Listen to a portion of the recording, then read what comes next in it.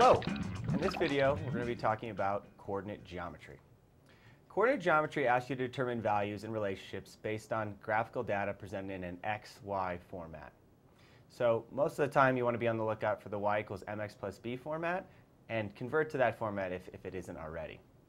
No key equations such as slope, distance, and midpoint. So our approach on these questions is fairly simple. Make sure that you know the equations. Unlike most of the geometry equations on the test, coordinate geometry equations are not given to you. So you need to know the equations for slope, midpoint, and distance. Second, draw accurate pictures. If you draw a picture, make sure you do it accurately, because if it's accurate, you can actually make a very good estimate as to what a slope or a distance or midpoint is if you forget any of these equations. Graphing calculator. You can use your graphing calculator to determine where two lines intersect, where a line intersects an axis, or a maximum and minimum value of a given equation. So don't forget to use your graphing calculator.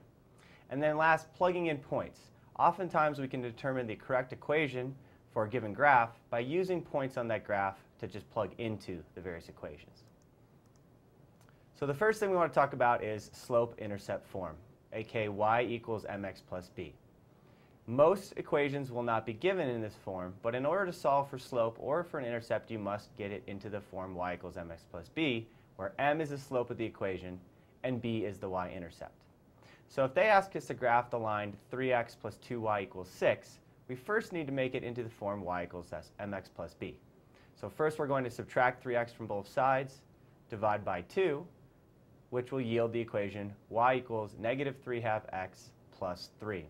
Now we can easily see that the slope is negative 3/2 and that the intercept is 3. So slope. Now that you know how to get slope in an equation, which is the m in the y equals mx plus b, how do you solve for slope given 2 points? Slope is defined as rise over run, or change in y over change in x. So we can calculate this with 2 points by doing y2 over y1 divided by x2 over x1. Now with slope, they're going to often ask you questions about parallel slope, perpendicular slope, and the reflection of a line and what that slope is. Parallel slope is defined as equal slope. So if a line is a slope of 4 and it's parallel, it would have the same slope. Perpendicular slope is defined as the opposite reciprocal. So if the slope is 4, the perpendicular slope would be negative 1/4. If the slope was 2/3, the perpendicular slope would be, yeah, you guessed it, negative 3/2. Reflections are not necessarily perpendicular. So when you draw the reflection, it may look perpendicular, but keep in mind it isn't always. Reflections are always the opposite of the original slope, regardless of whether you reflect over the x or the y-axis. Now, if you reflect over the x-axis, it will in fact change the intercept and make it negative. So if we reflect the line y equals 3x plus 4 over the x-axis, we'll get the equation y equals negative 3x minus 4. Good idea to go ahead and draw this and see that when you reflect over the x-axis, that intercept does become negative. The reflection over the y-axis, on the other hand, doesn't negate the intercept. So while the slope is indeed negative, negative 3, the intercept here would be 4. So let's try a few slope practice problems. So if the equation of a line is given by 4x minus 2y equals 8, find the equation of the line parallel, or sorry, excuse me, determine the slope of the line parallel, the perpendicular, and the reflection. So first, before we can do anything, we have to get the equation in the form y equals mx plus b. Doing so, it will yield the equation y equals 2x minus 4. And now we're done. The parallel slope is the same, so it's 2.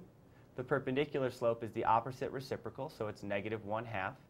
And the reflection is just the negative, so it's negative 2. Now, let's do a little bit of a harder question. What is the slope of the line that contains the points 5, 7, and 3, negative 2? So first we need to determine the change in y by subtracting the two values. 7 minus negative 2 equals 9. Now we need to determine the change in x by subtracting the two x values. 5 minus 3 equals 2. Last, divide the change in y by the change in x to get your slope. So the slope is going to be 9/2. Next major formula you need to be familiar with is the distance formula. Now relax, this isn't a formula that you don't already know. It's essentially the same as Pythagorean theorem, where a squared plus b squared equals c squared.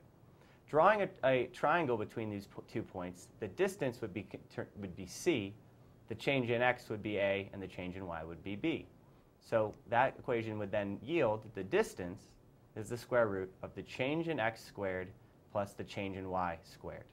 So remember, this is not an equation you don't already know. It's just Pythagorean theorem. So go ahead and draw a triangle, and you can see that the square root of the change in x squared plus y squared is just the square root of the 2 sides of the triangle. So let's try a distance practice problem. So determine the distance between the points 3, 8, and 6, 12. So to do this, we first need to get the change in x and the change in y. So the change in x would be 3 minus 6, or 6 minus 3, which is 3. The change in y would be 12 minus 8, which would be 4. Solving for the distance, we simply square these 2 values and take the square root, which will yield 5. The square root of 3 squared plus 4 squared is indeed 5. The last formula you need to know for coordinate geometry is midpoint formula. The midpoint is defined as the average of the x values and the average of the y values. So again, if you draw a triangle, go halfway across the one side of the triangle and halfway across the other, and draw perpendicular lines, you can actually point to the midpoint if you don't remember the equation. But the equation is x1 plus x2 over 2, y1 plus y2 over 2. So let's try a midpoint problem. So if we're trying to determine the midpoint of the 2 points 3, 8, and 7, 12, first we need to find the average of the 2 x values. 3 plus 7 is 10, divided by 2 is 5. And that is our x midpoint. Finding the average of the y, or finding the midpoint for the y, requires averaging the y values. 12 plus 8 is 20, divided by 2 yields 10. So our midpoint would be the point 5, 10. So I mentioned earlier on that drawing accurate pictures can really help. And I want to stress that if you don't remember any of these equations, if you can draw an accurate picture, you can often get an estimate for both slope, distance, and midpoint. So be careful if you draw pictures. You need to make them accurate if you want them to be estimates, but always, if you're not sure, draw an accurate picture, and you should be able to come up with an accurate estimate for any of the equations that we talked about. And if you're not sure, again, double check your work, because oftentimes if you do use the equations and you do them slightly wrong, you'll get a negative value, and this will allow you to know that if you got solved for a slope of -3, but your picture told you it looked like 3, that you should check your work. So it's a nice check in case, or any time that you're not 100% sure about your equations. Last thing we talked about in terms of an approach on coordinate geometry is plugging in points. So oftentimes you'll have to determine what equation goes with what graph. So if you pick an x and plug it into the equation and solve for the resulting y, that xy has to be on your graph. So you can use a given xy to kind of confirm which equation is correct. So in this problem below, what we can do is take the point 6, 0. If we put it into the 4 equations provided, we notice that the first equation doesn't yield 6, 0. It would yield 6, -6. So that equation doesn't work. The second equation would work. It would yield 6, 0.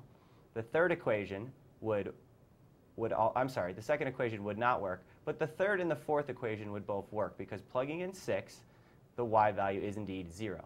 So now we don't know which one's right, so let's just take another point. Let's try a 3, -9. Plugging that point into the second from the last equation doesn't work. When we plug in 3, we get -3, not -9. But with the last equation, when we plug in 3, we do indeed get -9, and so that is the correct equation. So again, when you're trying to go from a graph to an equation, or an equation to a graph, you can use points.